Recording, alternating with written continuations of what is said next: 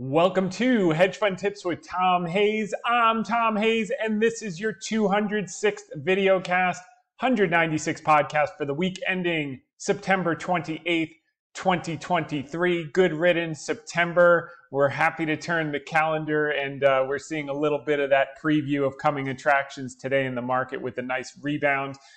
When I put the article out this morning, it did not look like a rebound, and it's nice to see that happen, because the last part of the article was help is on the way, and it looks like it's starting to come in. So we're going to do a quick media. We've got a ton to get to. First and foremost, I'd like to thank the amazing Liz Clayman for having me on the Clayman Countdown in studio yesterday. Also, Catherine Myers, Brad Hurst, Jake Mack, and Finley Walker, the incredible team over there at Fox Business. So we're going to go ahead and listen to this segment now. All right, let's figure out how investors should see the picture. To the Floor Show, we're joined by trader Tom Hayes and Northwestern Mutual CIO Brent Schutte. Tom, equities falling, yields spinning higher, and now the Russell 2000. Actually, earlier was the one area of the grain. I just want to check it right now. And yes, it still is there. It's up about, let's call it 1%. Much more than the rest of them. So where are the flows right now? Because when money comes out of the markets, it has to go somewhere. That's right. What a difference a headline makes. I mean, we were just talking, the whole market was red. Money is now flowing into energy. It's been strong all day. Industrials, small caps. It's been flowing out of healthcare all day. It's been flowing a little bit out of tech, but that's starting to come back. We have semiconductors. We're starting to get bid. So the fear, as soon as McConnell came out of the shutdown, was serious, because that's what happened. Within the hour, you're talking about. Within the hour, McConnell came out and said, we're going to work to keep the government open. And as soon as that happened, the market completely rebounded, which shows the amount of fear around a shutdown. Okay, so just so you guys know, so the green room is about, what, 50 feet out that way? And Tom was there, I'm here, our producer's in the booth, and he's like, you know, you have to look. This is what I'm seeing from all of my traders and everybody that I'm looking at when it comes to the flows. And so you say that the stocks, for example, the semiconductor started to come back. Started to come back, and the VIX collapsed, which was very interesting as well. So, you know, you have a number of fears. You have the vacuum going into earnings season. People had low expectations for that. You have the seasonality. The 10 worst days of the year ended yesterday. So we're starting to move into a seasonably favorable period, but that was kind of hindered by the potential threat of a shutdown. Okay, Brent Schutte, do you see that as part of the current bull market, a start of a bull market, or maybe just a bear market rally? No, I think we're headed towards more difficult times in the market in the intermediate term. And so I think more about the recession or no recession question, and I disagree with Brian Monahan. I do believe there is a recession that is likely in the coming months as the liquidity tourniquet the Fed has placed in the economy kind of continues to grind that spending to a halt. And so if you think about it, to me, the most important thing is inflation. That certainly has moved lower. But I think the final frontier for inflation for the Fed is wage growth.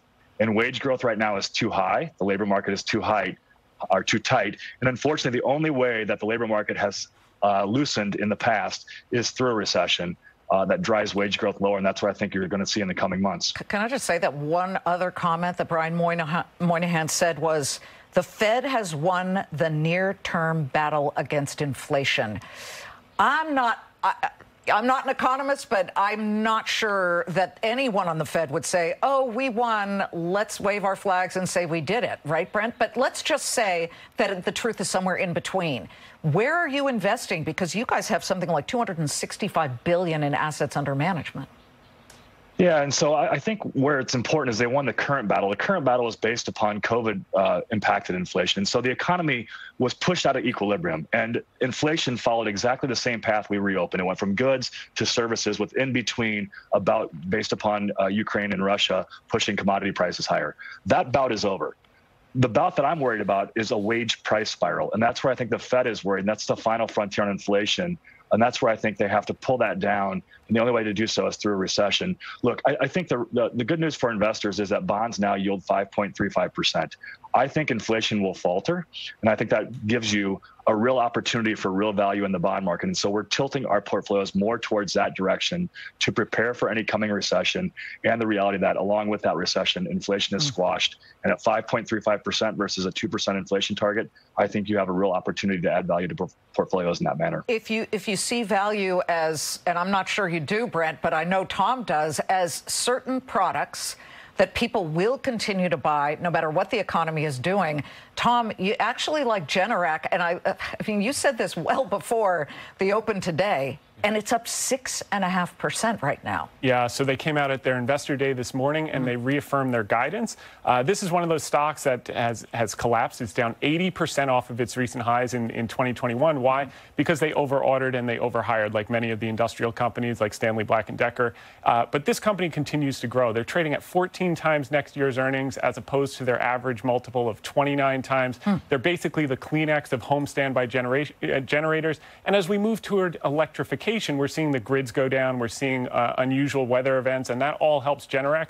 They're also preparing for the future with the battery power walls and the clean energy, and their commercial and industrial business is growing 30% year on year with the 5G rollout. So there's a lot of opportunity with Generac. It's exceptionally cheap, and we think this can be an easy double over the next 12 to 36 months. Double. Okay, it's at 110 right now, but the PE is certainly palatable. Correct. Okay, and Brent, when you hear names like that, what goes through your mind if I were to ask you, how does an investor remain tactically bullish, even if you believe, which you say you do, that we will dip into recession? Yeah, I think kind of similar story, but in a different context. I think for the intermediate term, I think there are lots of pockets of the market that offer good value. And so if you look at things like small and mid cap, which typically don't do well during a recession because they're economically sensitive, I think they've already discounted some of that. Small cap stocks, the S&P 600 trades at 12.8 times earnings that have already been marked down by about 15%. And so there is a margin of safety for those who want to invest with a longer term focus. So much more than the 12 to 18 to 24 months. Could you buy the index? Would you say buy the index? That's what Buffett would say. You could buy the index. Certainly, you could buy the S&P 600 index. There are also pockets of opportunity in the stock market. The S&P 500, as Tom mentioned, there are parts of that market that are cheap also. And I think value stocks in general are cheap on a historical basis. And I think on the opposite side of this, which could be fairly sharp, I think there's good news for the stock market and for those investors in those parts. Great to see you both. Thank you very much. Tom Hayes, Brent Schutte, Senate and House leadership.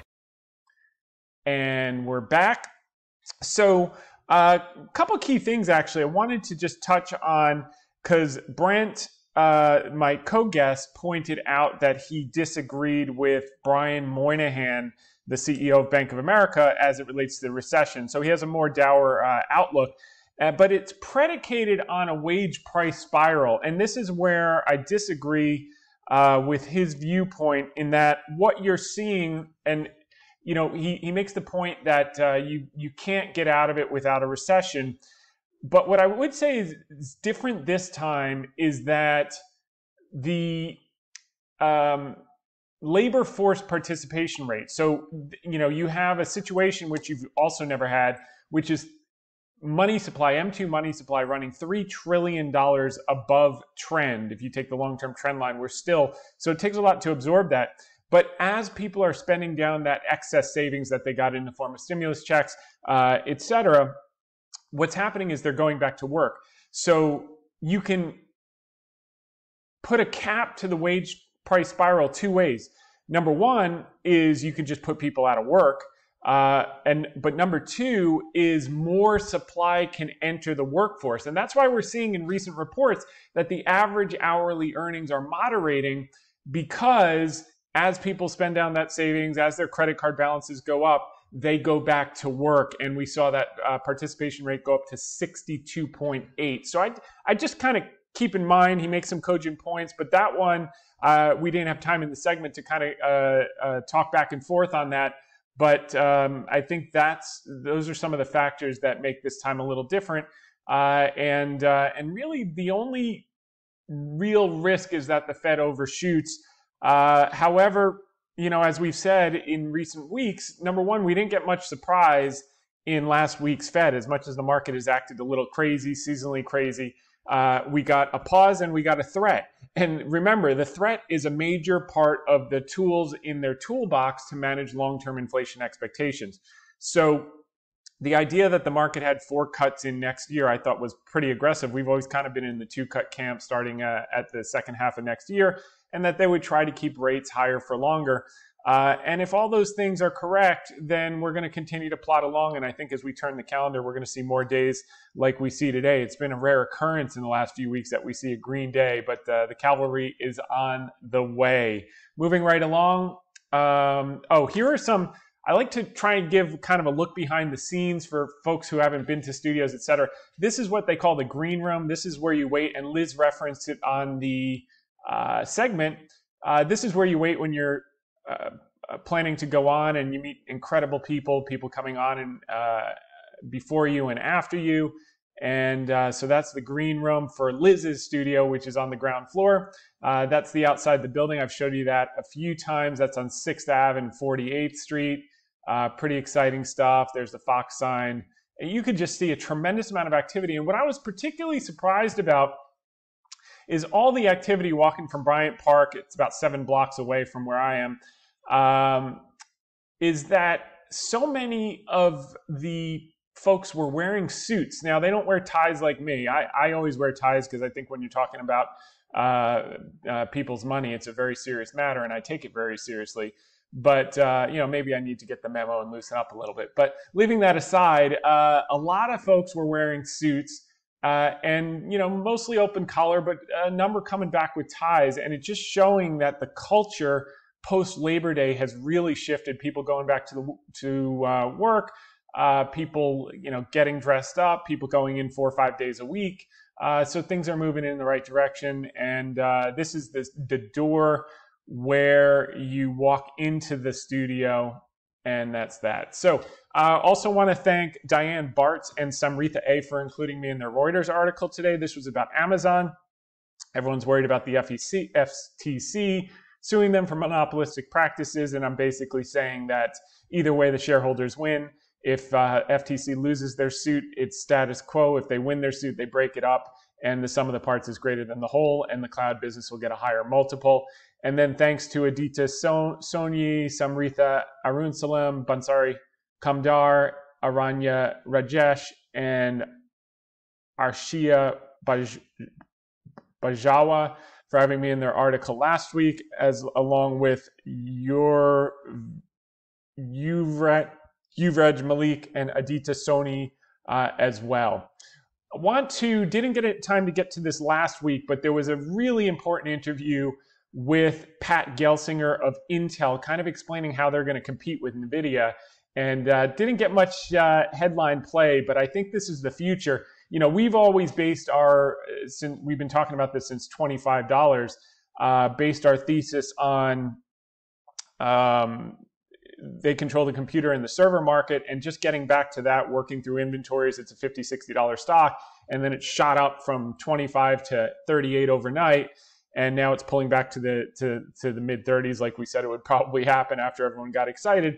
But what Pat is talking about here is the new chips, and no one's viewing Intel as an AI play, and he kind of lays out the case how that may be unwise, and if he's correct about 50% of what he's saying, forget about 50, 60. We could be in this thing for all-time highs and then beyond, based on how it's performing as his plan starts to unfold. Performer in the Dow today, but about the best performer over the last month. The company making a flurry of announcements here at its Intel Innovation Conference. The overarching question for the stock, though, can Intel design artificial intelligence chips to chase down NVIDIA and fix its manufacturing problems in time to make them? Joining me now to answer that question is Intel CEO Pat Gelsinger. Pat, thanks for having me back in my second home in San Jose. Hey, always a pleasure, John, and really appreciate being on the show with you as always. So let's get straight to it. Gaudi, you announced for Gaudi 2, that's your existing chip, a pretty big customer in Stability AI, so that's heartening, but Gaudi 3 is the one that's really supposed to close the gap with NVIDIA. Is it on schedule? How soon in calendar 24 can we expect it? Yeah, so I say overall, Gaudi 2, Gaudi 3 next year. We also disclosed Falcon Shores here. We have a robust roadmap for 23, 24, and 25. And Gaudi 2 is super important because it's sort of that on-ramp to Gaudi 3 and then to Falcon Shores, so that whole momentum of the roadmap. Obviously, the Stability announcement today is a big Gaudi 2 announcement. We also announced Dell as a partner and delivering Gaudi 2-based systems. But as you say, it's the warm-up for Gaudi 3 next year. We have first silicon out of fab. It's now in packaging, looking very healthy so far. So we'd say the roadmap is on track. And the ML Perf scores, the key machine learning benchmark today, hey, is showing us we are very competitive with the market leader, NVIDIA, and in many cases, finding, oh, the best that they have is about as good as Gaudi 2. So we're very competitive today, and obviously Gaudi 3 will be a big step up, from there. And I disclosed the first details on that today. But we're gaining momentum right now, and the market's starting to realize there's another opportunity here for AI leadership in the industry. As I mentioned, the stock has been up considerably, outpacing the overall semiconductor, ETFs over the past several weeks. But now I got to ask about manufacturing, right? Because these 5 nodes in 4 years, for those who aren't, fab geeks, that's moving at about twice the pace that Intel used to move. The longer we go with you saying that you're on pace in manufacturing, that's a good sign. So, are you on pace? Yeah, in the 5 nodes, we first Intel 7 done. That's Sapphire Rapids, Alder Lake, Raptor Lake, the PC products that are now in volume. Intel 4, our Meteor Lake product. Or today we announced the brand for that called Intel Core Ultra, right? With the new AI capabilities. So that's now ramping in volume. So we'll say 2 are done. And we've showed the server products for next year, what we call our Granite Rapids and Sierra Forest, and they're on or ahead of schedule. So we'd say the next 2 are on track. And then we showed the first Intel 20A. And this is super important because this is the new transistor, the new backside power. These are the breakthroughs. And as I said on stage today, this new transistor, it is a Picasso. It is a work of art. And for somebody like myself who's been in the industry for 40 years, right, it is spectacular. But the culmination is 18A. Right. And what we said today is, hey, we'll soon be releasing the final design rules for that in the very near future so that the industry can start. And I'll be sending my first products in the early part of next year for manufacturing. So it's on track. So 2 done, 3 on track. We're feeling really good about getting back to process leadership and doing that from a manufacturing base in the US and Europe. This is spectacular. Now, I've been hearing questions about gross margins, right, which have taken a big hit as you guys have, both gone into investing in capital to build out fabs and lost some market share over the past couple of years. And I think some people wanted to hear today about gross margins in 2024, but correct me if I'm wrong here, we don't know what inventories are going to look like heading out of Q4, which is right in front of us. It's a big question, a big issue that affects margins because of factory loads. And then as you're spinning up these new process technologies, that's what tends to hit margins too, as you're getting a new process started. So is that why perhaps you're not saying too much about margins in 24? Well, we're in the quiet period, a couple weeks left in the quarter. We just weren't going to give any more updates on the financials. Okay. And, so far this quarter, we said, hey, we got our first major prepay for 18A, our next process technology. So, boy, that's better than a customer name. Put money on my balance sheet to accelerate my manufacturing build out. We also announced that we were, above the midpoint of our guide. I'd also say, hey, we were beat and raised the last couple of quarters, and we'll be updating on our October earnings call. So I'll say overall, we've shown great financial discipline on cost savings. We've been beat and raised as we've gone through the year, and clearly as we come up on our next earnings call, we're feeling the momentum in the marketplace. The product machine is working, the manufacturing machine is doing well. But obviously, hey, the market has worked through a lot of inventory issues. Those we believe are largely behind us on the client side. We said we still have a little bit more work on the networking and on the data center side, for that. But of course, this is an expensive journey, right? We're investing a lot, but we lowered the margins and we've been consistently bringing them back on or ahead of what we've committed to the street. So I'm feeling good about every aspect of the execution and our financial performance. Back to AI, but not necessarily in the data center this time. You talked today about the AI PC, and you and I have talked about how your expectation is we're going to move from accelerators, from generative AI into more inferencing, and with those workloads, there's going to be more need for AI on the client, on the PC, on the phone, places like that, places where Intel has more strength, let's say, than right now in the data center. Is this AI PC a preparation step in that direction? What are we going to get with that? Yeah, and we see this idea of the AI PC, and I've described this sort of like a Centrino moment. When we first brought Wi-Fi into the platform, and now to cut the wires and changed everybody's life. And we see the AI PC that begins now with our next generation Ultra processor launch, is ushering in volume AI deployment. Hey, a little bit of Gen AI in the cloud, hey, that's fun, but can I make it part of your everyday experience? Where, we showed off today, one of my favorite demos of today was Rewind.ai. We're literally on the PC locally. I'm not sending my data to the cloud, no privacy concerns, but I'm able to record everything that I do on my PC and then be able to ask questions. When was the last time I talked to John Ford? And it will tell me when I spoke to him. It will tell me what demo. Right. this is impressive, right? Capabilities that are in place, and I don't lose any privacy concerns. All generated locally. It's too and you expensive. need developers though to take advantage of that. Absolutely. And write for the client in order for that to really work. Yeah, and I really see this as a next phase of development, right? And this is why it's a developer conference that we're here at with innovation. Developers one and all. And as I say, the killer apps are underway. That one to me was pretty compelling. Also, the hearing aid demo I did, right? Where, literally it's now, my PC is now interacting with my hearing aids, real-time, transcription, language translation, focus management, being able to suppress or enhance, external effects for my Zoom or Teams call or whatever it might be on. It's going to be next generation creators as well, where literally you're seeing, Gen AI and being able to see image, with GIMP in real time, and song creation. We're all going to become creators, but with spoken language, asking what to be done. So I think this is just going to be the killer app is the AI PC, and our product line is strong, and I believe that it will become a driver of an expanded PC marketplace. Well, we'll talk more about that, and I know you got earnings coming up where I love to talk to you. So Pat Gelsinger, thanks once again for having me here as always, at John. Intel Innovation. Hey, Morgan, the stock did what it did today, but perhaps bottom line, Pat's saying they're still on track with that turnaround strategy with design, with manufacturing. Yeah, that got my attention too, John. I mean, great interview. And yes, I realize the company's in a quiet period, but he does sound pretty upbeat. I mean, just, sort of pointing to the fact that they've already guided above the midpoint of their guide and have beat and raised over the last few quarters. I'm also very curious about the hearing aid demo and your thoughts on some of these demos, which it sounds like you did yourself.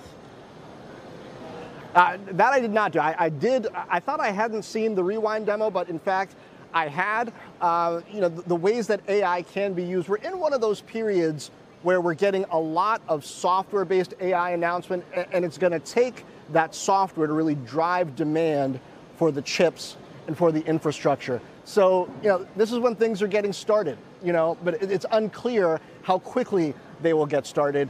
Intel trying to show, hey, before you assume you know who's winning this race, we're in. So let's take a look at how this unfolds over the next couple quarters. All right. Great stuff, John, from our own resident Fab Geek. We'll see him a little bit later this hour. It's time. Next one is the CEO of SL Green. We never bought SL Green when we bought Vornado in the low to mid-teens because SL Green had some exposure to B and C properties, and we wanted to stay in the A properties, similar to what happened with the malls several years ago. The A properties with Apple and Lulu did fine. The B and C were toast. But he makes a good case for occupancy rates, vacancy rates, and I think it's useful to listen into this interview. The occupancy issue. A lot of analysts are worried across the country about office building occupancy rates. What is your vacancy rate today? How does it compare with a year or two ago? And what are you forecasting for the future? Are you concerned, as some are, that commercial real estate is going to have some tough times ahead?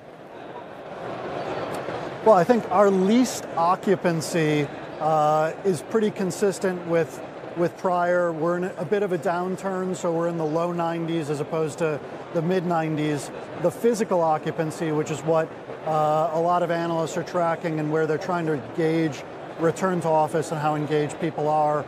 In the peaks of COVID, we were down at 8-10% physical occupancy. That's rebounded to about 60% physical occupancy in the properties, which has been great to see and encouraging. We'd love to see it back up in the 70 to 75% where we were pre-COVID. and a lot of the tenants and heads of businesses that we're speaking to are focused on getting their people back in the office more days, more consistently.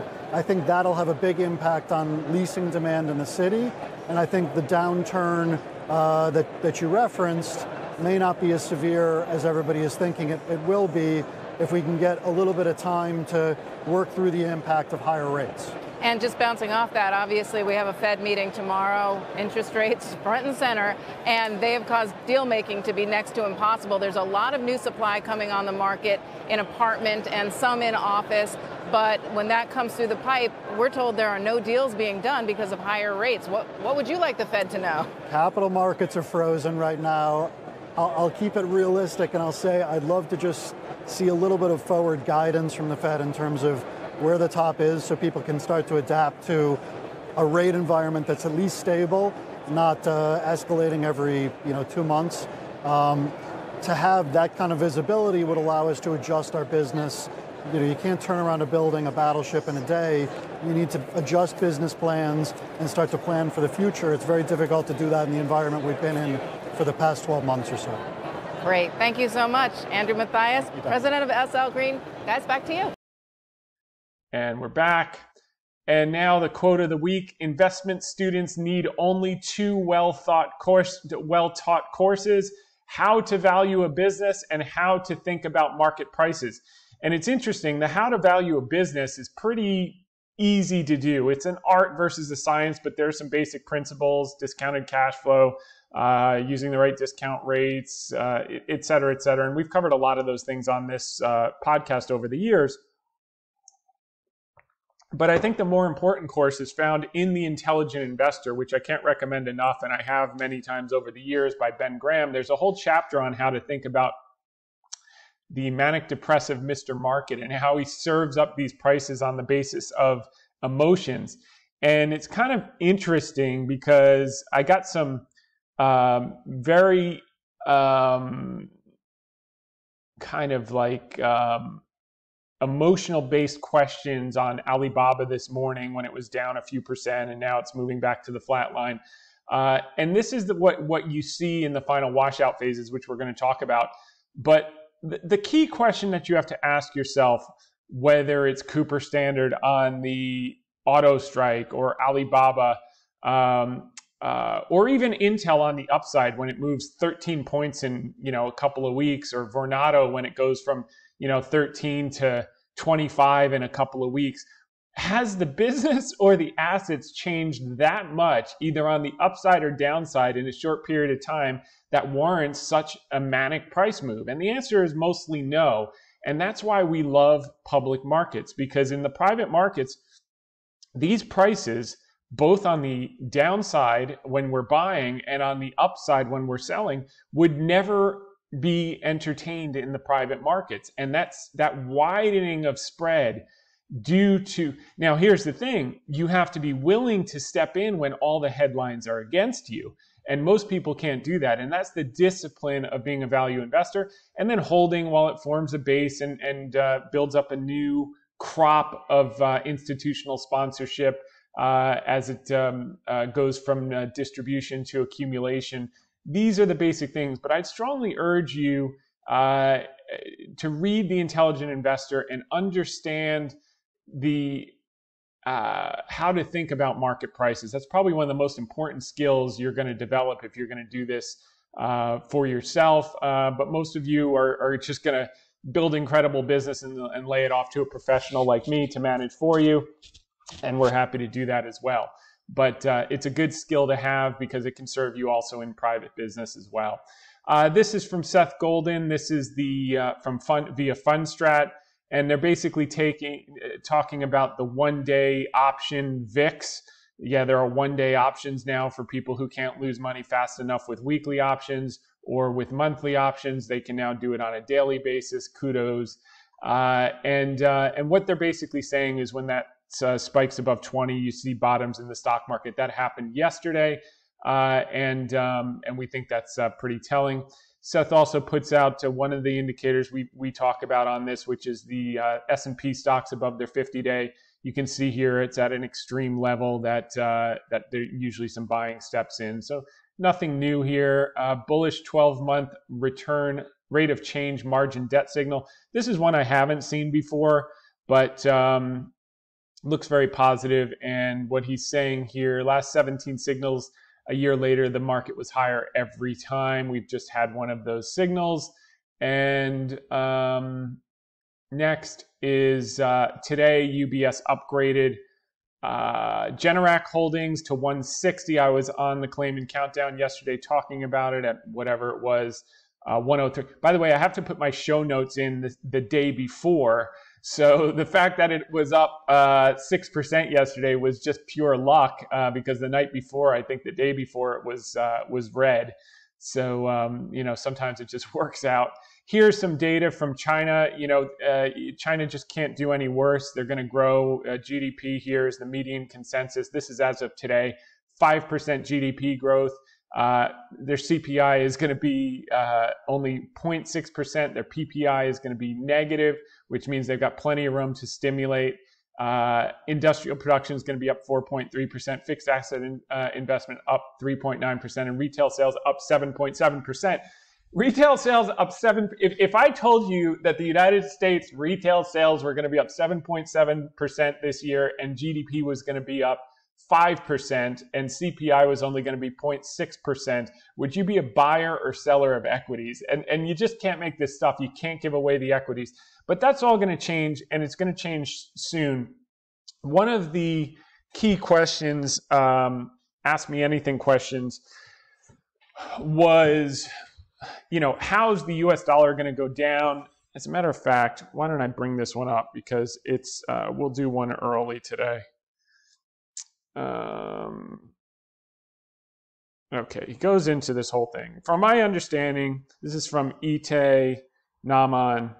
I'm confused about your US dollar weakening thesis. I'm sure you're confused about my Baba long thesis and my Treasury long thesis as well. Everyone gets confused when it's not working in the short term, and then when it's working in the long term, all of a sudden opinion follows trend, and it makes perfect sense. But let's get to the substance of his question. From my understanding, in the coming 6 months, short-term rates will probably stay the same, while the balance sheet shrinking will raise long-term rates. A weaker US dollar is inflationary, so I guess the Fed will keep talking hawkish until it cuts short-term rates. Also curious about different maturity rates affect exchange rates in your opinion. I'm starting to think China is waiting for the Fed to cut rates before they stimulate. Okay, so two things. Number one, you're overthinking it. Number two, it's relative tightness. So European inflation is more pronounced than the US inflation. They're probably going to stay a little bit tighter longer than we have to stay tight because of how quickly our inflation has come down, both at the headline and the wholesale level. Given that long-term rates go higher and short-term stays the same while China slowly stimulates, why will the dollar weaken? So the thing about it is there are so many different moving parts at any one point in time that this type of analysis, this macro analysis, which is why Buffett always talks about, I don't waste more than a minute doing macroeconomic analysis. The key here is we are buying the highest quality asset in the lowest valuation market, which is China right now, at a great price with a growing economy and still a growing population for the next 3 to 5 years, and then it's going to fall off a cliff five years from now. So we can't control when the dollar is going to weaken. We can't control when the bonds are going to get bid, but we do know what inflection points look like based on positioning, based on crowding, based on extremes. And right now we are at extremes on both. We've got short-term overbought on the dollar. We've got short-term oversold on the 10-year Treasury. And when that unwinds, whether it's today, bonds were selling off like crazy, and now they look like they're flatline. The TLT is just going green as we speak. It does, the catalyst, I think, going into year end is going to be huge pension demand wanting to lock in those long-term assets to offset their long-term liabilities at yields they haven't seen in years. And that's going to create a bid in the long end of the curve that hasn't been there.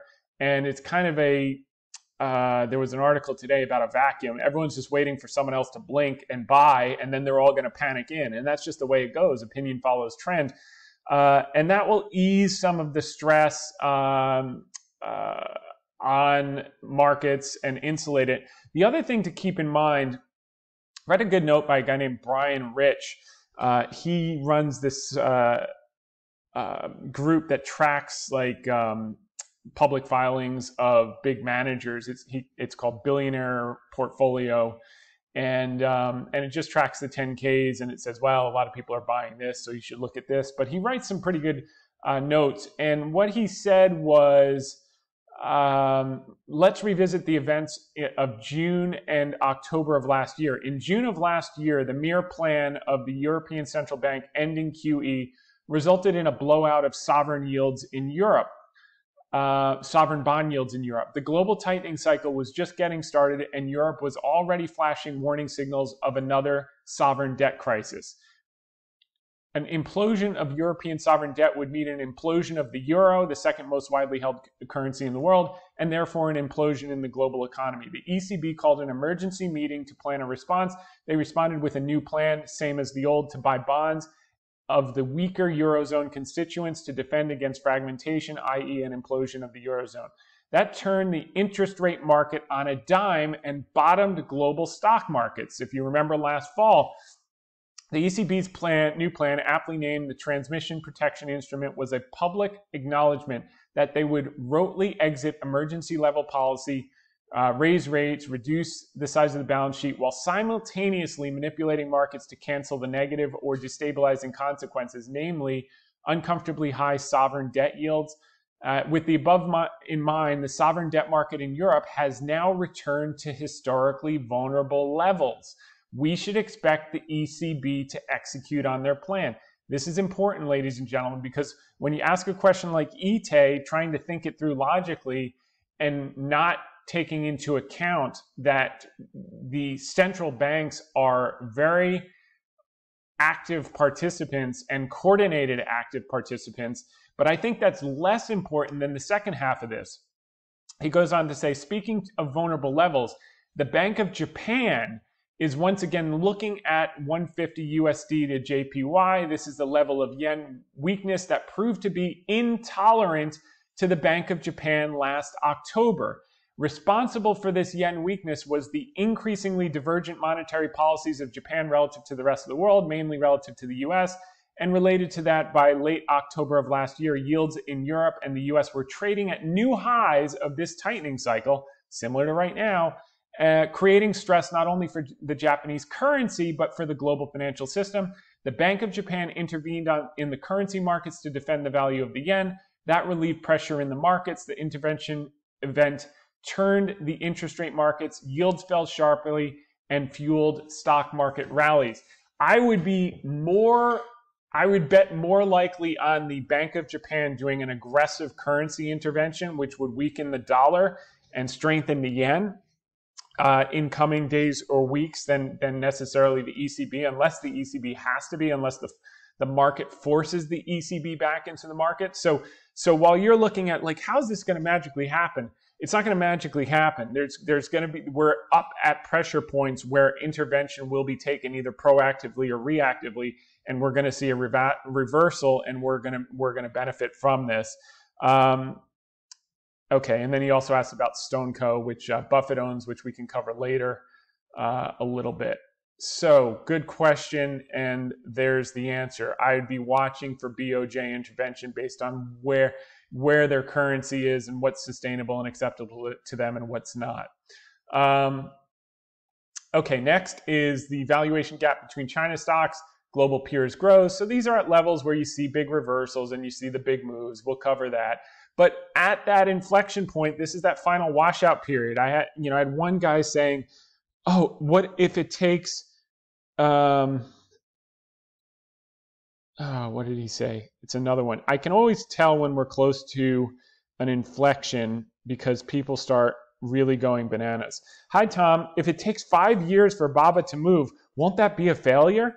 This is the kind of extreme emotion. 5 years. How did we get from, it's been forming a base for like a year, year and a half. It usually takes 2 years to form a base, and then you get a parabolic move. We've gone over this in Recon. Now he's talking about 5 years. So, this is the type of manic like that Ben Graham talks about. Markets are manic. These are the people that sell to you at prices that would never be entertained in the public market because they get so emotional and they get so impatient. And that's never going to change. Human nature is never going to change, which is fantastic for us. And we're very excited. So he goes, I'm tired of G and CCP not stimulating hard. I don't understand why the stock is going down after great earnings. So this is all just noise. It's going to stay where it stays until the regime changes. And as soon as the regime changes, i.e. maybe Bank of Japan intervenes, dollar reverses its short-term uptrend for the last 11 straight weeks, counter trend bounce, dollar goes down, money flows into emerging markets. Alibaba is one of the greatest beneficiaries because of the weights and the structure of ownership. Alibaba starts to go back up to 100 and then up to 120. And then all of a sudden, people start to say, instead of why doesn't Xi stimulate more, they say, wow, Xi's been doing all this stimulus for the last 12 months. It looks like it's all starting to kick in at the same time. The narrative changes, everyone follows on, and you'll see these headlines. It's going to be, it's predictable. But in the meantime, you get, he sent me a sad face emoji. Again, it's emotional. There's nothing that's changed between when it was 120 a few weeks ago, or $100 a few weeks ago, $120 earlier this year, and today. The only thing that's changed is actually the fundamentals have gotten better, which is why I happened to put them into the article of the week. So the headwind that's changed has been the dollar has had a counter trend bounce. It had its peak in October of last year. We've had a counter trend bounce. Maybe it's going to peak again at lower levels in October of this year before it rolls over abruptly.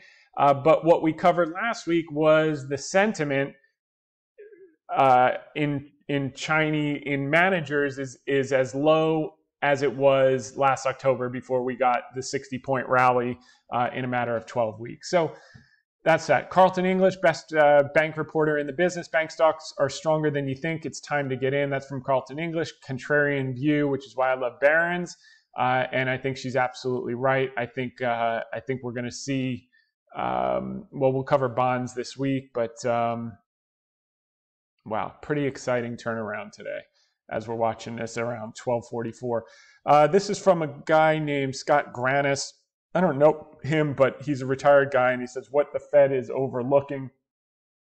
And he's basically making the case that they're going to have to cut sooner than they think they are based on what's happening to the housing market. Conclusion, the Fed is highly unlikely to deliver on its higher for longer interest rate target for much longer. In coming months, events are likely to transpire which will convince both the Fed and the market that inflation is lower and the economy is weaker than commonly thought, and that interest rates need to come down. So that's another layer besides Bank of Japan and ECB for Ite as to things that can cause it to reverse, things that you don't know, and when they happen all at once. But the one thing that we're exceptionally good at is knowing what the feeling is, what the structuring is, what the positioning is at points of inflection.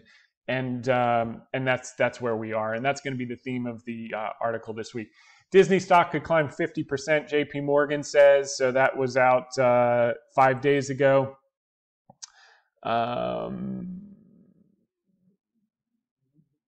He says could take a couple quarters before we have to better clarify the company's direction. Shares begin to work. We got a couple quarters. That's fine. Don't worry about it. Get off the train. Citi's Jane Fraser sends tough message on big overhaul. So now she realizes time is ticking on her job, time to take some aggressive action, and she's doing just that. We'll see if she's the one to get it done or they'll get someone else to get it done, but it's going to get done. And the margin of safety is great enough that we like it and we own it. Amazon prepares for FTC fight. The breakup isn't the worst outcome for the stock. We covered that in the Reuters article. IPO optimism grows, fueling hope for global recovery. So this is interesting. This was out yesterday. I mean, I was surprised the bankers put out 3 IPOs into a weak market, but they did. And so, weak market, you're going to get weak results. But I think these things will start to get rebid as the market stabilizes here going into into Q4. And then all the bankers will rush out. Animal spirits will be back. And we'll start to see some positive things happening on that front. U.S. consumer spending rose at the weakest pace in a year last quarter. So second quarter sales, 0.8%. These are the type of data points that the Fed wants to see. This went unnoticed. U.S. and China agreed a new economic dialogue format, so they've now set up a structure to communicate on a regular basis. And then here's a guy out, Oppenheimer's Brian Nagel out. Sentiment around Nike's gotten way too negative. We have a Ask Me Anything question on that this week, which we'll touch on. And then Reshma Kapadia put out this article. We might have covered this last week.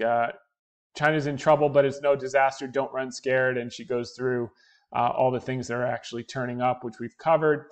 U.S. new car sales seen rising more than 13% in September. Our thesis is playing out. Used cars would be toast because you can't finance them. New cars, pent-up demand would be hit. OEMs would offer incentives like 0.9% APR, 1.9% APR. You're seeing it every single day, and they're continuing to fulfill. As it relates to Cooper Standard and the strike so far,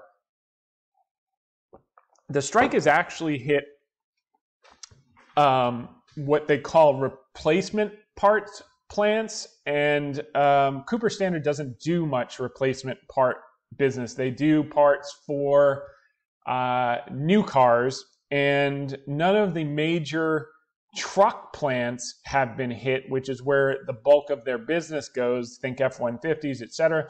And Ford has been spared most of the pain. If they came to kind of an impasse where they did not accelerate Ford's strike while they accelerated the others. So in terms of business, what's changed between when the stock was at $23 versus when the stock's at $12?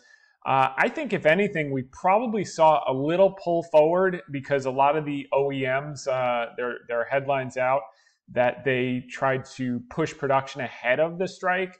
So maybe we'll see a bump up in volume. Obviously, it's not going to help anyone if this drags on forever and they close more plants. And I think, with some of the suppliers, including Cooper Standard, they're down on fears that will happen.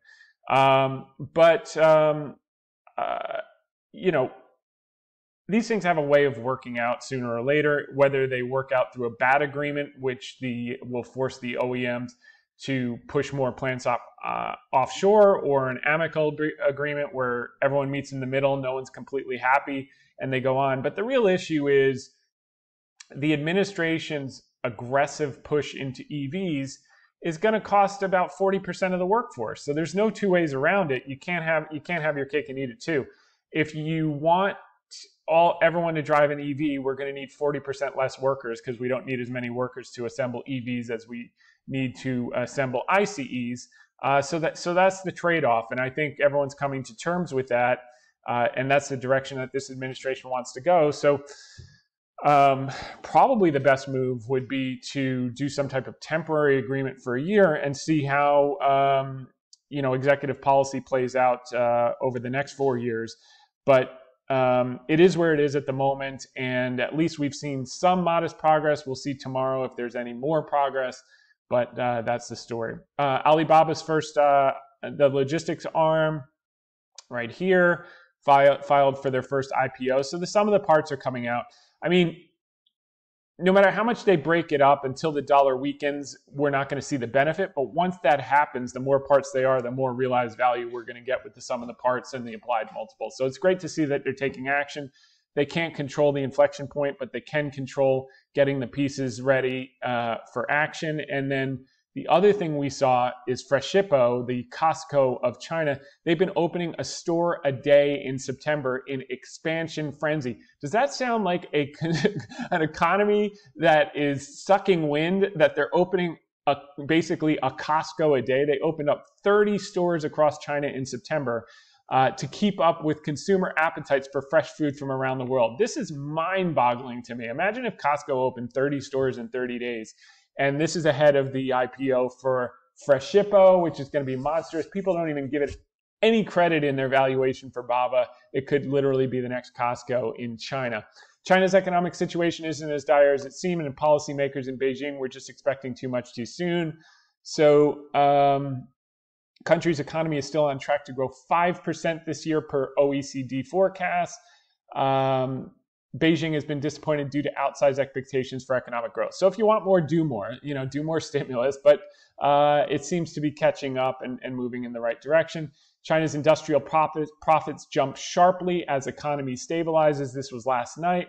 And People's Bank of China vowed to provide more forceful support for the economy. So they just keep putting it out there. It's going to compound. It's starting to catch. Profit at China's industrial firms rebounds after extended slumps. This is a big hockey stick jump here from negative 6.7 in July to positive 17.2% in August. No one will pay attention to this until the dollar weakens and stock prices start to go up. But this was a shocker this morning, and no one's paying attention to it yet. If China's so weak, why are commodities so strong? By the way, I don't serve up these ads on this Zero Hedge website, but the case said so if it's not user-friendly, just ignore them. They're basically saying if China's doing so poorly, why are commodities demand so big? And he says, so demand for commodities at idiosyncratic micro levels is outperforming China's macroeconomy. Is this a structural change? That remains to be seen. But for anyone who's bearish on China, shorting commodities hasn't been a great trade so far. We agree. And here's the article of the week. Is it really different this time? Stock market and sentiment results. And my answer is I wouldn't make that bet. I went through all these instances, and because we had this breakout of the 450 level. So history shows at least 11 times since 1960 that many of these breakouts in yields actually wind up being fake outs in yields. And don't buy the hype. I'm always skeptical of people say, buy the breakout, buy the breakout. You mean buy from people selling to you at the top, which is, more than, anyway, so that's that. For everyone shorting bonds in the hole, keep in mind that buying breakouts in yield doesn't always end well, and we've gone through the positioning here is at an absolute extreme. It's very common to get these overshoots just to shake out all the, so you can get these sad face emojis and emotional people that are getting destroyed because they're on leverage, which, we continually repeat Buffett's words of wisdom. The three killers in excess are ladies, liquor, and leverage. You can avoid those three in excess. You'll do just fine in the business. And but the people that do this panic stuff, they do it only because they're either A, impatient, or B, they've taken leverage because they're greedy, and neither of those things work. And find a new pastime. We covered my notes ahead of the segment. Secret to happiness is low expectations. We're in an information vacuum going into earnings season, but expectations are extremely low at negative 0.2%. On average, the last few quarters, the estimates going into earnings have been 3 full percentage points too negative. I think this time will be no different, which implies a plus 3% actual year-on-year growth. And would you want to be short with that type of outcome? And the answer is probably not. We've just put the worst 10 days of the year seasonally for the market in the rearview mirror. That ended on September 26th. And then as far as the shutdown fears, if you look back through shutdowns, actually even downgrades, that's what causes the long end of the curve to get bid. So in 2011, it did for sure. So that might be a catalyst to lower rates, and maybe that's part of the plan. Who knows? But I wouldn't be buying this breakout in yields, that's for sure. And we've covered that many times. Positioning managers are still taking the lowest level of risk since less than the COVID lows, and right in line with the lows of 2009. In both of those cases, if you were buyers, you made bank. The names we talked about were Generac, which you heard, and Stanley Black & Decker. The interesting thing about Stanley Black & Decker is they overbought inventory, and they overhired like so many industrial companies. What's interesting is they've already taken out $430 million of cost. Their revenues have held up even though their earnings and their Cash flow got cut in half. The stock was down peak to trough almost 70%. But they expect to have $2 billion of costs out of the business by 2025. That's just 15 months from now, which is $13 a share. To put that in perspective, this stock traded at $209 a share on $10.85 of earnings just a couple short years ago. If they take $13 a year, $13 a share out in cost, plus earnings power of $5, $6, $7, you're looking at $18 of earnings. Even if you have half the multiple you had 2 years ago, this thing can move a lot, and that's why we own some of it. So pretty exciting there. They've taken their inventory down by 200 million. That should be down 750 to $1 billion by the end of the year, and then the game will be back on. So again, another potential double over the next 12 to 20 to 36 months. As always, opinion, not advice. Click on terms.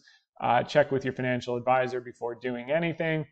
I don't know your financial situation. I deal exclusively with accredited investors and qualified institutions. Now, as it relates to China, a friend sent me an article from Barron's, and the lady was saying, you can click on the full article here, there's nothing the government can do about demographics which are unfavorable. She's relating to China.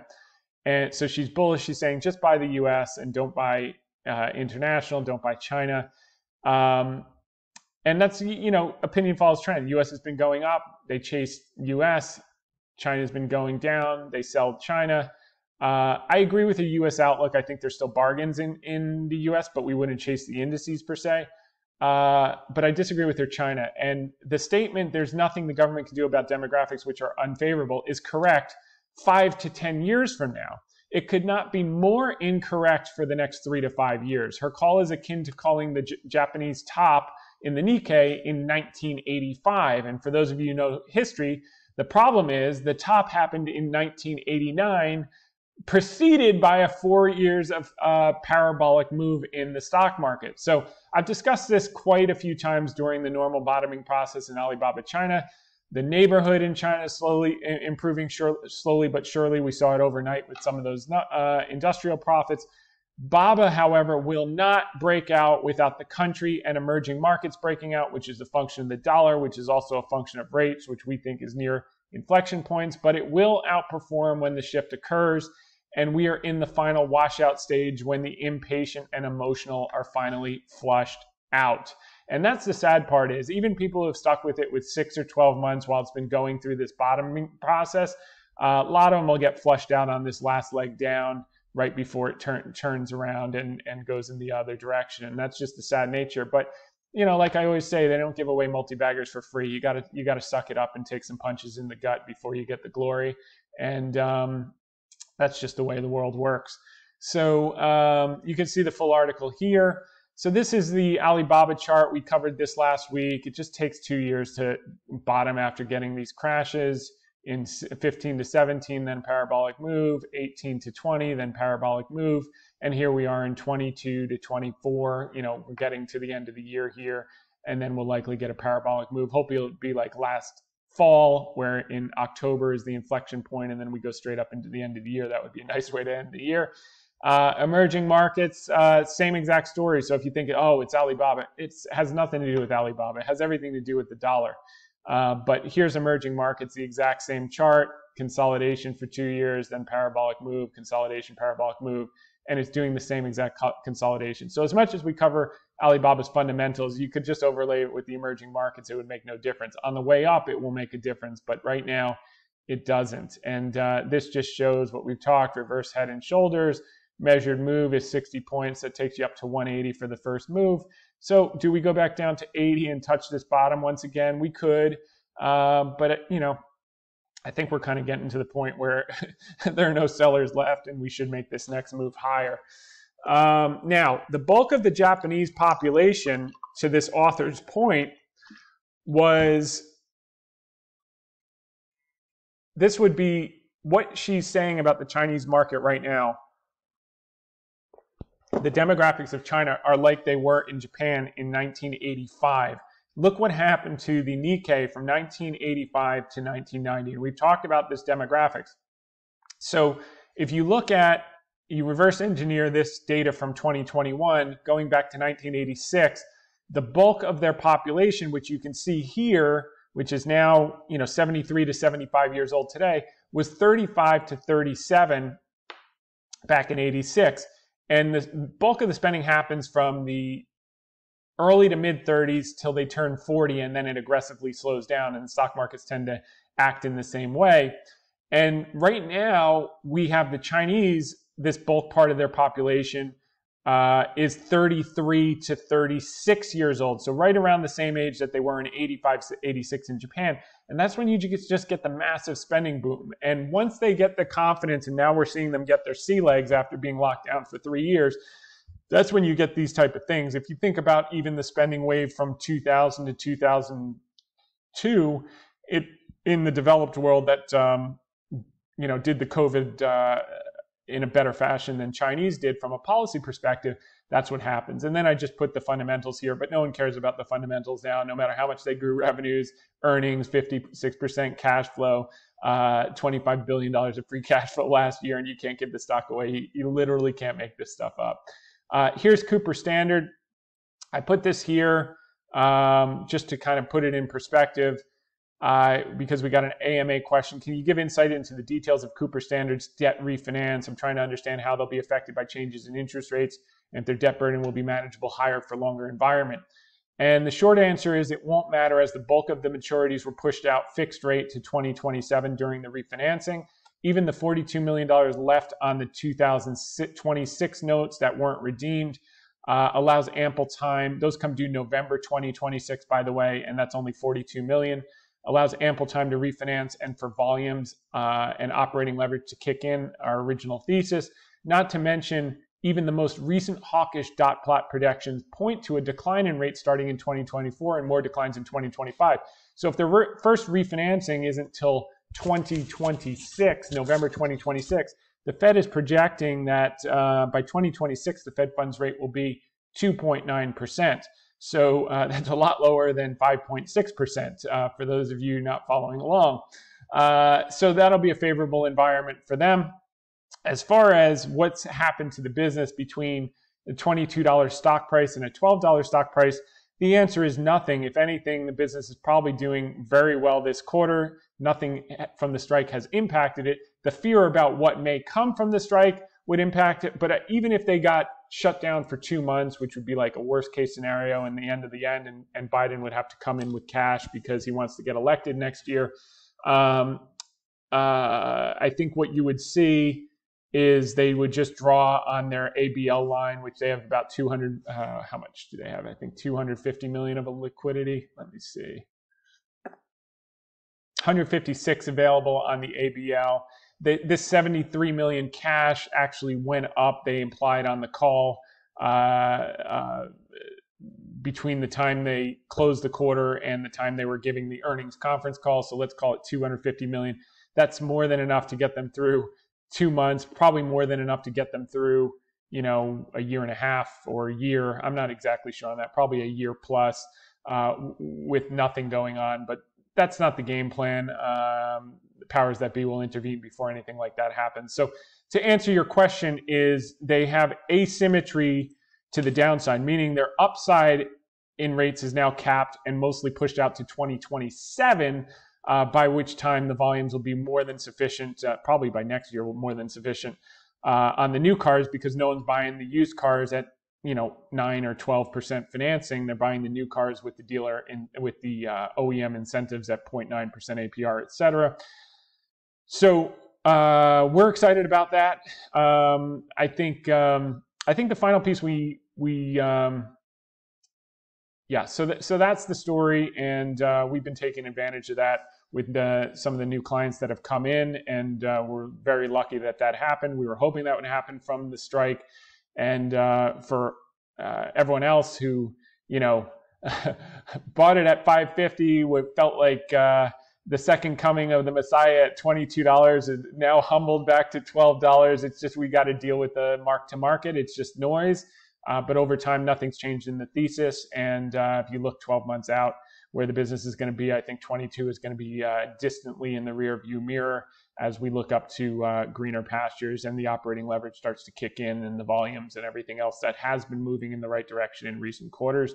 For those of you worried about EVs, they make more money per EV. So to the extent the administration wants to push that, that's never been in our thesis to get back to $7 of earnings power, but we'd happily welcome it because they'll make more money for the same amount of vehicles, which is unlike most auto supplier parts, which the perception is the other way.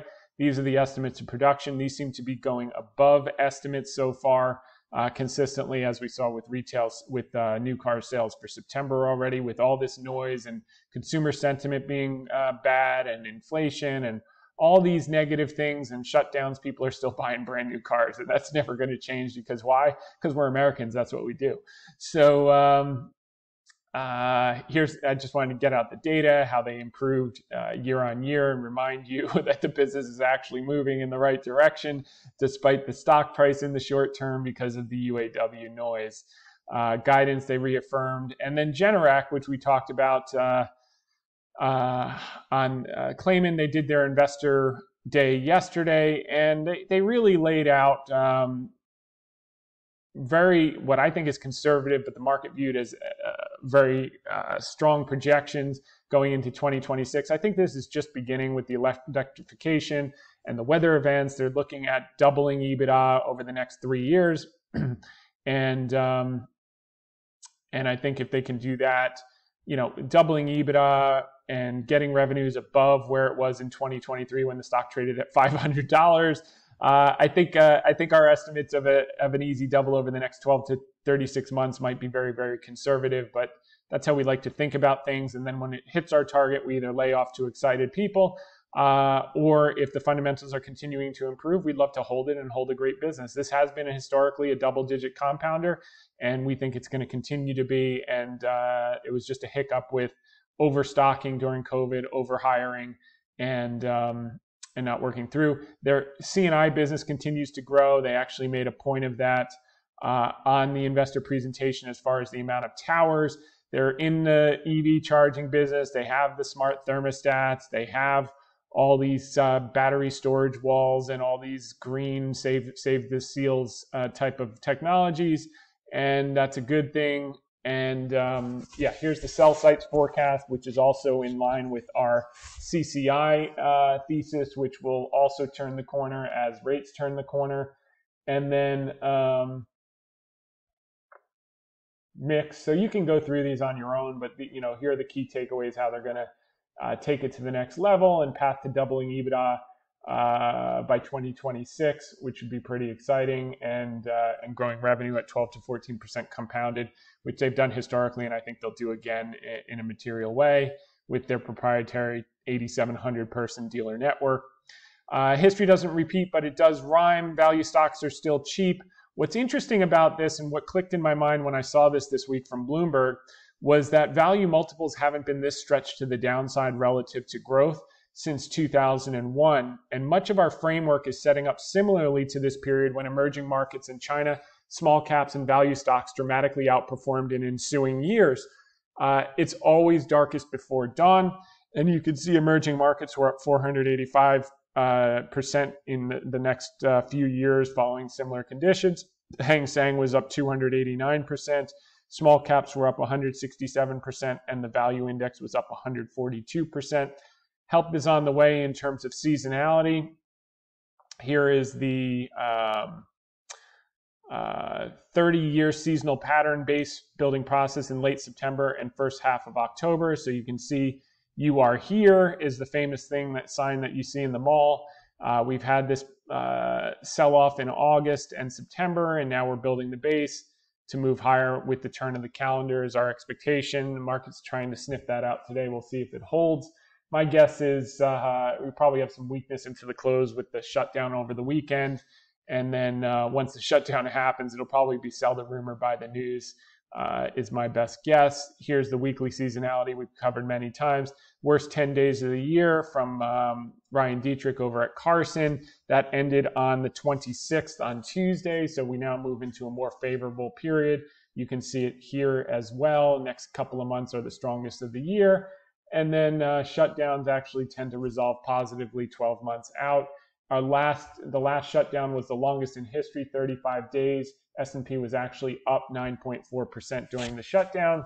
And then earnings estimates are low, negative 0.2% for this quarter. And yet the GDP now is showing plus 4.9%. So even if it's only 2.5% or 3% GDP, it seems unlikely that you'd have negative earnings growth. So we'll see. The secret to happiness is low expectations. I like the fact that bearishness, retail people are fearful again, 27% bullish, down from 49% at the beginning of August. 40% bearish, up from 21% at the peak in August. So that's good to see. Managers are still underweight at 54.33%. Fear and greed's at an extreme fear at 25. These are all the conditions set precedent for things to start to recover in coming days and weeks. And then Dow earnings. This is interesting. I have to double check these because George was scrambling to get them done, but they look about right. It looks like UNH came down a little bit. Goldman Sachs came down a little bit. And Microsoft came down a little bit. So earnings are revised down. Top 30 weights of the Dow down 3.17% for this year, 3.19% for next year. So it'll be interesting, and that's been priced in. We're at 240. We're still at 248, but it came down like I think 50 cents in the last week. So I like that estimates are coming down into earnings. We want to see them proven wrong as we get earnings and guidance. So that'll be an important thing to pay attention to.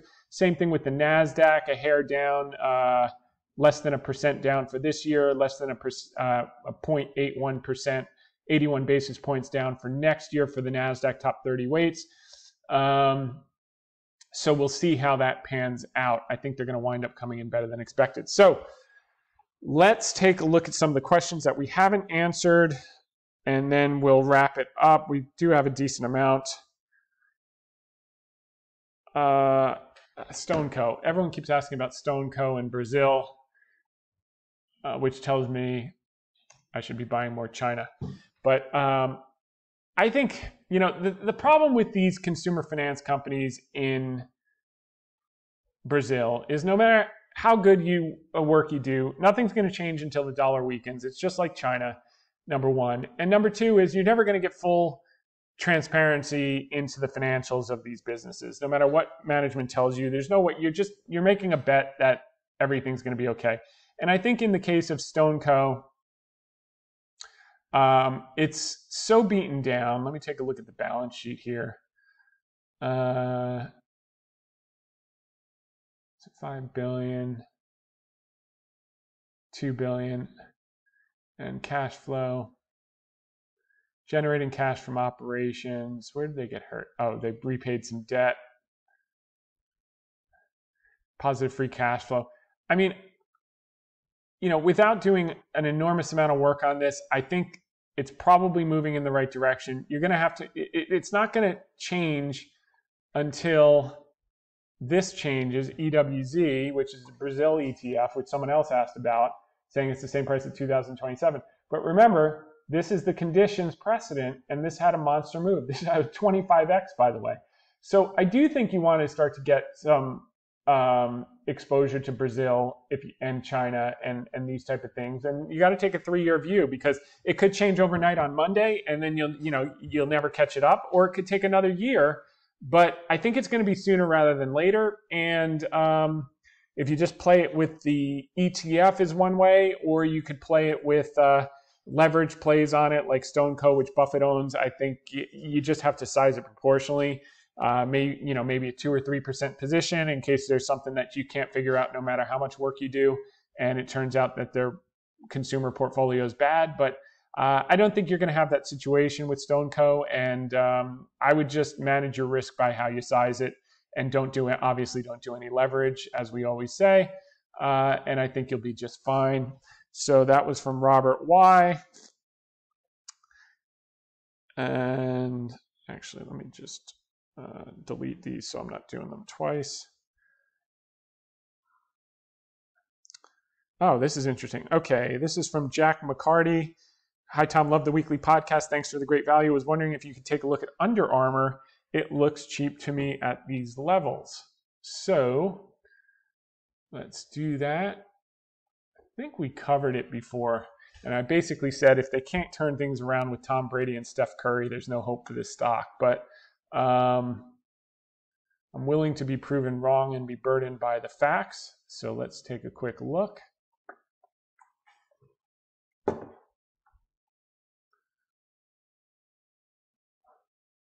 I mean, I think the play with all these, whether it's ON,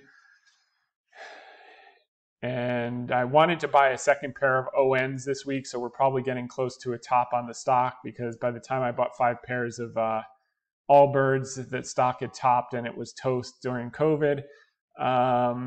So maybe we need a few more pairs of ONs. But at the end of the day, Nike always wins. Just don't forget that.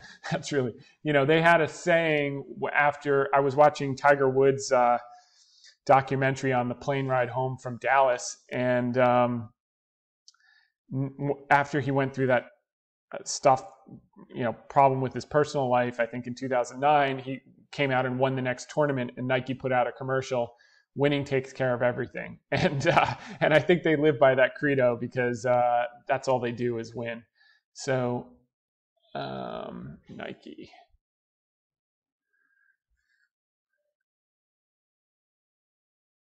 All right. Oh, I'm sorry, not Nike. Although someone else asked about Nike, so maybe we'll do both. Let's do one at a time. UA, Under Armour.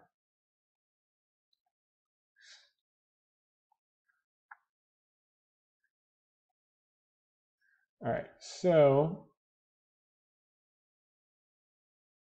cash flow from operations negative, cash flow from investing negative, cash flow from financing negative, free cash flow negative.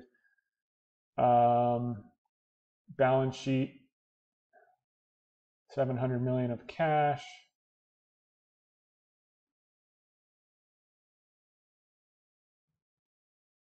Do they not have any debt? Yeah, they do. Okay, so not a ton. They're not over levered. Let's see what's going on with sales. Did I even pull it? Did I pull this one out? No. Okay. So revenues have basically flatline, modestly growing.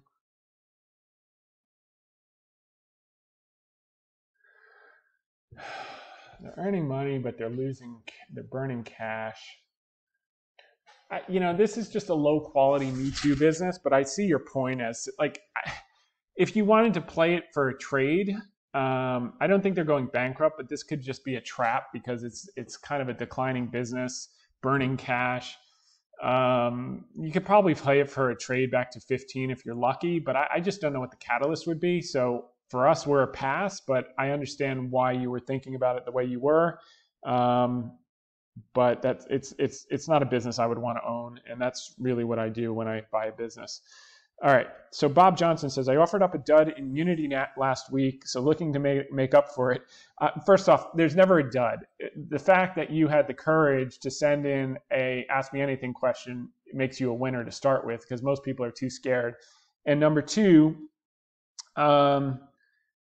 can you take it? Okay, so can you take, and number two, that's how you learn. So, having duds is part of the process to having multi-baggers, and that's just the way it goes. Can you take a look at Dollar General? Forward PE 13.6, shares outstanding down 30%, pays a 2% dividend. Shares are down 55%, 5-year lows, working through free stimulus money and optimizing their supply chains. Chairman of the board purchased stock at a price of 156. Average family, you can do that. Thanks and keep up the great work. All right, Bob, let's take a look. Dollar General. I think I'm going to like this one with you. Okay, so it's just had a heart attack. Question is, how long does it take to bottom, and at what price does it bottom, right? So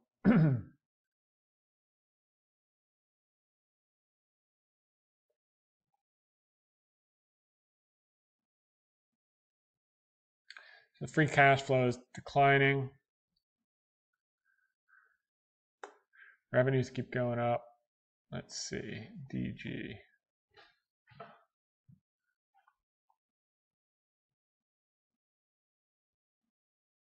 By the way, I'm going to be on Yahoo today. I don't know if I'll get this out beforehand at 3:30. So excited to do that. Thanks to Taylor Smith, Clothier Smith, for doing that. And by the way, congratulations. Taylor had a new baby. I don't think she told me what it was going to be, a boy or a girl. So, but they've got a new baby, and she's on leave. She's the amazing producer over at Yahoo. All right, so here we are on Dollar General.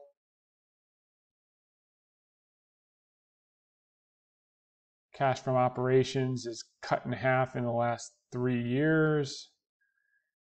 Cash from investing, what are they doing here? CapEx is pretty high. And then it looks like they refinanced some debt. Yeah, I mean, their free cash flow is really dwindling. I guess people are worried about that. Seems like it's just in decline a little bit. Cash is down $1 billion in the last couple of years, although historically it had been down. So let's just see how much debt they have. $7.2 billion of debt, $300 million of cash. That's the problem right there. With no like catalyst. It's not like the poor consumer has all this pent up demand like we're seeing with autos. Yeah, I think revenues continue to grow. Did I pull this up? Yeah, here we go. So where's the stock at right now? It's at $105. Wow. I mean, at 80, I would definitely start to buy it. I don't know if I'd buy it at 100 just yet because I want to see some stabilization in the financials first.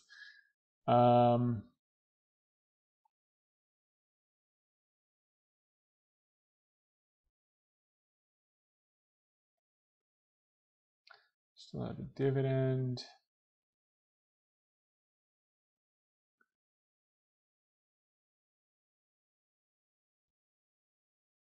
Yeah, the debt's really ballooned up since 2022. They must have done an acquisition or something, but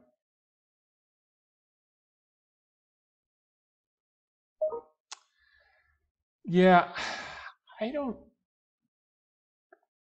a little concerned about their balance sheet, but I don't think they're going out of business. I'd have to do more work on that. I think you're on the right track. For me, it's had a heart attack, and I'm willing to miss this one because I think it's going to take a while to kind of stabilize, and it's just everyone's running out of the theater right now. So I'd probably put in an alert at 80. If it hits 80, I'd probably start to do a lot of work on it. But for me, the margin of safety is not great enough. I want to see some stabilization first, and then we can look at it. But I generally think your process or your framework for asking this question is right on. I think you're basically you're a little too early on this one would be my takeaway. And I'm fully willing to be wrong to think it bounced up to 160 tomorrow and we missed it. But perfectly fine with errors of omission, not commission. All right, so Anurag Gupta asked, thanks for sharing your insights, knowledge, and business evaluation process. Enjoy your podcast and eagerly await each new episode. Thank you very much for watching.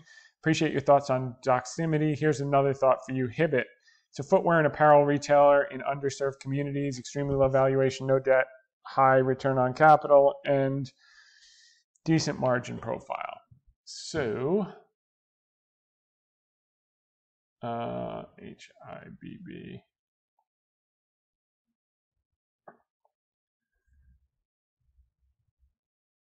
yeah, I guess that my initial thought is this a Foot Locker or is this a Boot Barn? You know, Foot Locker is a train wreck. Boot Barn has been a beast. I don't generally like this type of business, but let's take a look.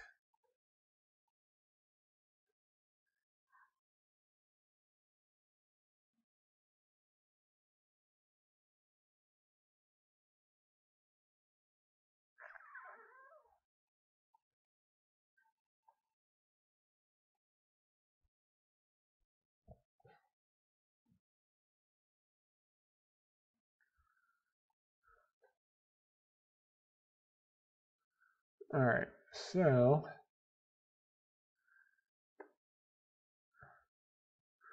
revenues are growing. EBIT seems okay. They're earning $8 a share, down $8.50 a share, down from 11.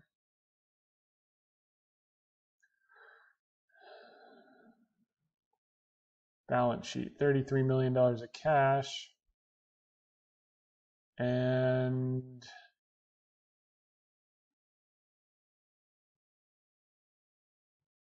no debt. Still generating cash from operations. They have a decent amount of regular CapEx and cash from financing. They repurchased some stock. Free cash flow positive.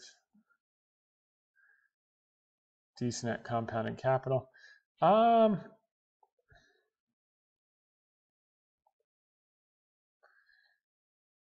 There's nothing that I can see at initial blush that would say there's a problem here. Obviously, you know, you have to start your work now, go through all the conference calls, look at the competitive profile, understand the business a little bit better. But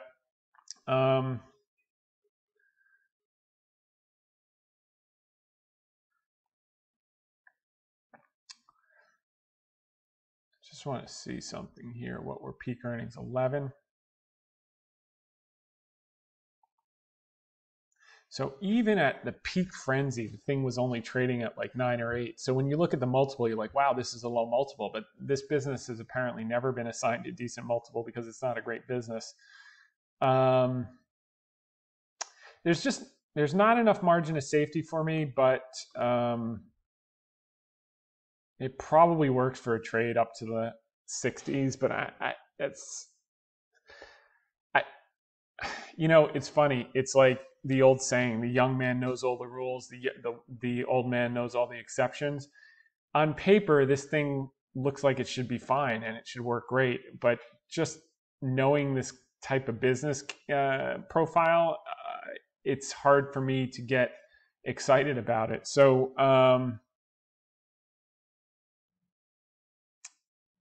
I think you would be okay, but I wouldn't. You know, it's not something that we would take a look at. And I think the same holds true for Foot Locker at these levels. It's just as cheap as they are, it's just like I don't even want to play in that sandbox. But good question, Bob. I think you're okay, or that was on your end, rather. I think you're okay in terms of your process. I think find some others that don't have kind of the just better businesses, I guess is what I would say.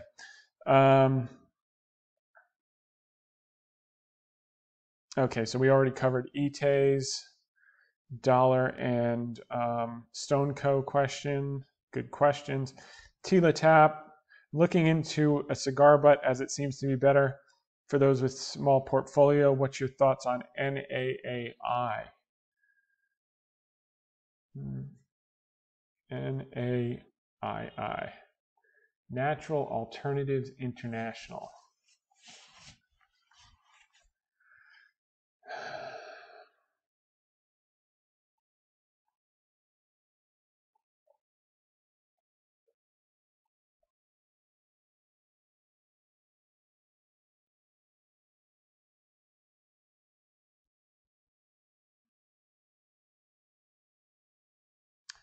All right, let's take a look here.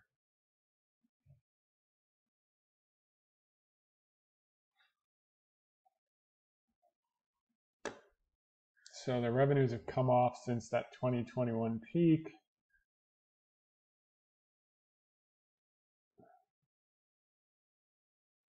Their net income is down 80%.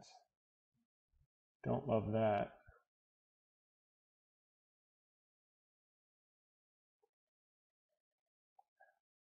$13 million of cash, $30 million of debt.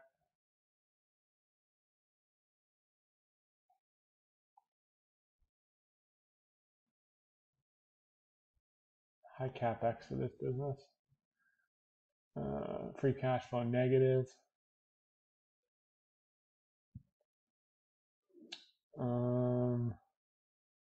Nutritional supplements.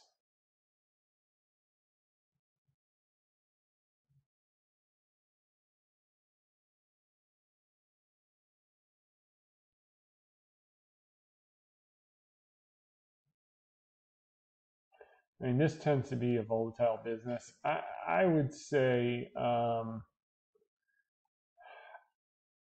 you have to understand how our sales and earnings going to turn around.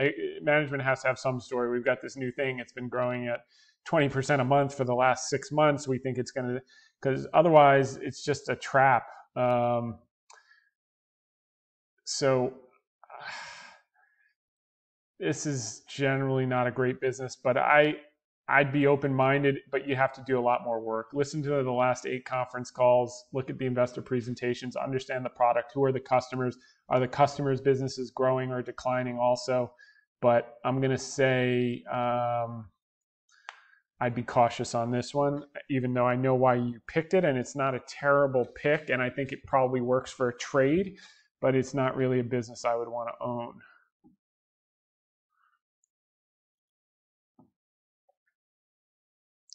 Okay, here's a good question from Aaron. He's talking about the yield curve that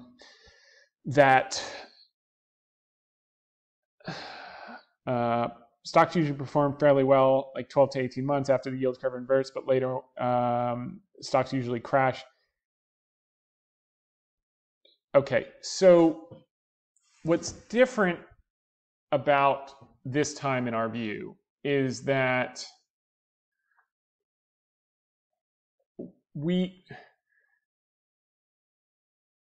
everyone's looking at the last 3 instances, and what they should be looking at, the closest example is 1980 and 1982, when it inverted twice in short order.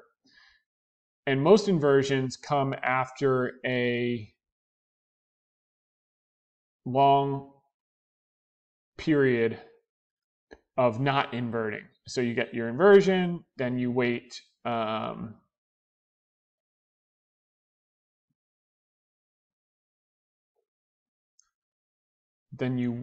wait like 12 to 18 months, get your recession, and then recovery, and then another 6 years.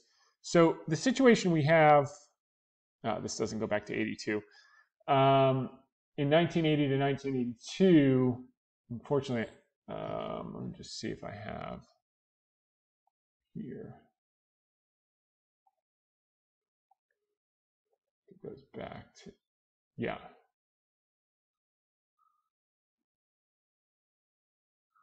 Is you had an inversion and then a second inversion in short order. And what most people don't realize is that so by the time you had the second inversion in the early 80s, most of the pain was already done, and you just started rocketing higher in equities in line with that second inversion. The other thing to keep in mind is that this may have already been kind of played out in the fact that we had 2 quarters of negative GDP growth last year and a 27% peak to trough decline in equities. So I think that we may have already had the impact of that first and second inversion or second inversion last year with the technical recession and the decline in equities that would normally accompany a primary inversion or an exclusive inversion. We kind of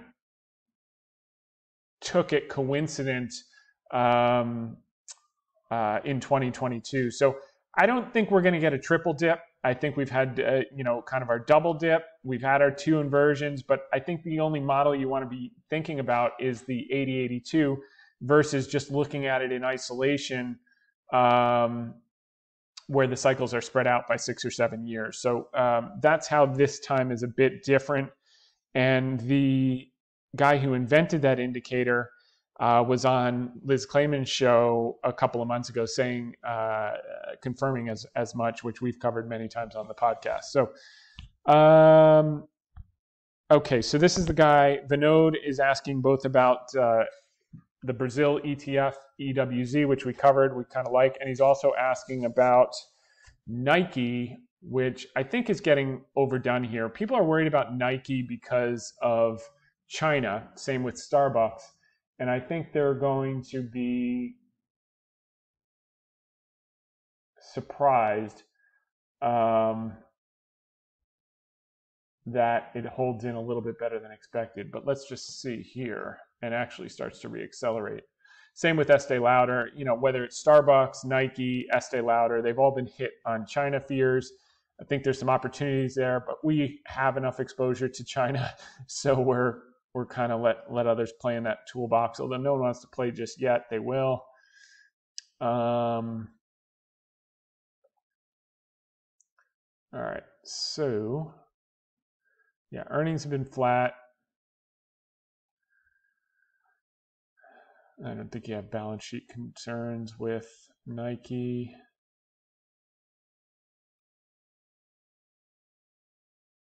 No, it's fine. Cash flow operations is holding in, troughed in 2022. Cash from investing is okay, and cash from financing, let's see, what did they do here? Dividends, repurchase of common stock, a lot of repurchase. That's pretty good. Free cash flow, $4.8 billion worth. Let's look at these. Where is it? Stock charge. Okay, I got to get ready for TV. Hold on for a second. NKE.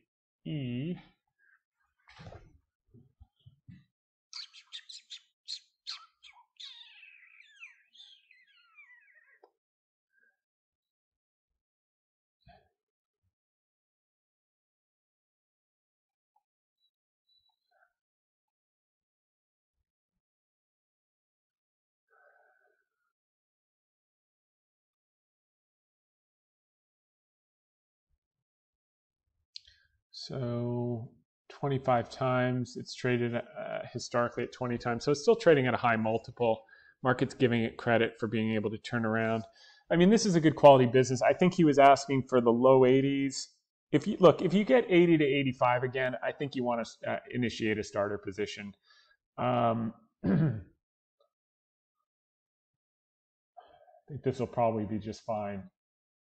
This is a historic, consistent compounder, a good quality business, a good moat, and they continue to win. So, yeah, I mean, would I buy it tomorrow? I mean, you could. I think if you're going to hold it for the long term, you're probably okay, but I would like to get it at lower prices, that's for sure. And I think you've hit the nail on the head, Vinod, there. Wait for lower prices if you can get them, and if you miss it, you miss it. Not the end of the world. This was the guy talking about Bob. Let's see, Chris Peterson. What do you got here for me?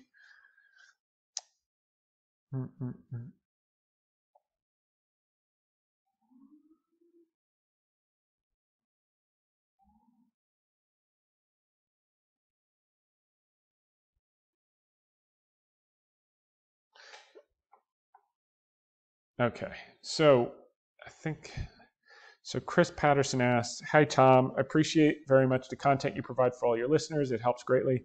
My pleasure. Thanks for watching.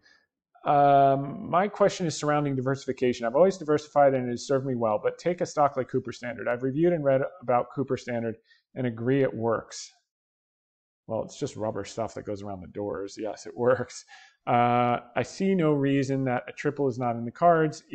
We had a quadruple. We were up 300% from our basis. It's now back to $12 because of UAW strike fears. So new money that came in and funded in the last week or two has been able to take advantage of that. Old money that is in at $5.50, they just have to suck it up for a few weeks until it resolves and goes back up. But when you're running with very low leverage, it's not a problem. I see no reason, even with the modest market turnaround, Warren had said you only need a few good solid stocks and let them work.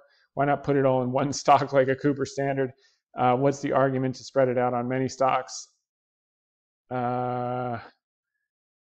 Or do you always diversify no matter what? If an investor is confident in their approach on a stock, why not go all in? Does any scenario make sense to go all in, or does the moat matter more for an all in like a Disney? I would never go all in on anything because there's always things that you don't know that you don't know. You can get curveballs like a strike could last for 6 months. I mean, if Cooper Standard went to zero, we would live to fight another day. But if you had 100% of your net worth in one stock, you'd be done. So you can never know what you don't know. I mean, there's a case for saying, N equals 10. And if you buy 10 high quality businesses, don't wait to your highest conviction because you can't predict which one's going to take off and why. I'm not of that viewpoint. I do think you should wait according to your highest conviction and the highest margin of safety. I think the other thing that you have to keep in mind, Chris, is some of the prospects that have 7 or 10x upside, carry some level of risk. Otherwise, they wouldn't have that upside. So, for instance, we had a huge, or a decent sized risk last year with them getting refinanced in credit markets that were closed. The reason that I was willing to take the risk was that if they didn't get the thing refinanced on their own, I would go out and find someone to finance it for them and find the terms. And I felt that they had enough asset coverage and they had enough, and there was enough operating leverage in the business, and things were turning now that once the semiconductors started flowing last summer, that we could get it done. Maybe not under the best terms, but we could get it done. And I would have to play an active role to get it done. They got it done on their own, but that was a risk I was willing to take, and I knew that I'd have to take actions, and it wasn't guaranteed. But we got a company that was a $2.5 billion company when it was trading for $70 million, and we think it can go back to being a $2.5 billion plus company. So, and we'll often size the risk according to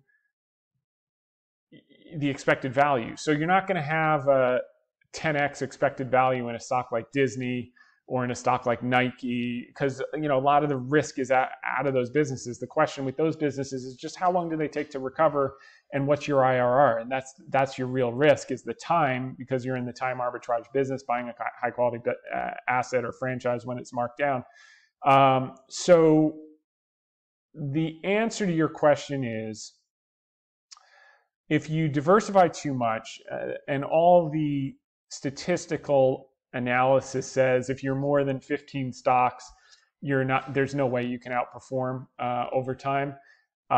We like to stay in the 8 to 12 range when we can, unless we've got some that have a super high expected value and maybe they're 2 or 3% position because they could go to zero or they could be a 10x and we just have to have a little participation. But more often than not, we're just in 8 or 12 good businesses that we like, long dated derivative overlay, and then we reserve the right to do asymmetric shorts with long premium when everything is stacked up in our favor. We don't think that coming out of a once in 100-year scenario where businesses are just recovering and things are just getting started is an ideal time to be doing shorts. After we're long in the expansion, 3 or 4 years out, or maybe as soon as the year after the election is often a weak year, there'll be some opportunities for us to do asymmetric bets, but to the short side, that it's unlikely it will impact our positioning on the long side. We'll just have overlays and do that at the appropriate time. But so in terms of how we look at it, I would say never less than 5 stocks. If you really want to be concentrated, I think that's still too concentrated. But if you want to outperform, it's going to be very, very hard to do with more than 15 stocks. And I'll leave it at that. And you'll figure out your kind of philosophy as you go along. And then the key is making sure you have quality, because if you don't have that, then none of it matters. So, all right. And finally, Brazil and Nike. We did that already. You sent it to me twice. All right. So with that said, I want to thank everyone for tuning in. We'll be back next week, same time, different place. We'll actually be coming to you from, I don't know if we'll either be in Algarve or Sintra that day in Portugal. But the beauty is, because of the time zone, I can basically can do the sightseeing for like 6 or 8 hours before the US markets open, which is pretty exciting. And then spend the rest of the day doing vacation stuff. And I have some business stuff over there and some family stuff. So anyway, very excited to come live from Portugal to you next week. Thank you for tuning in this week. We'll see you next week. In the meantime, make it a great one. Bye for now.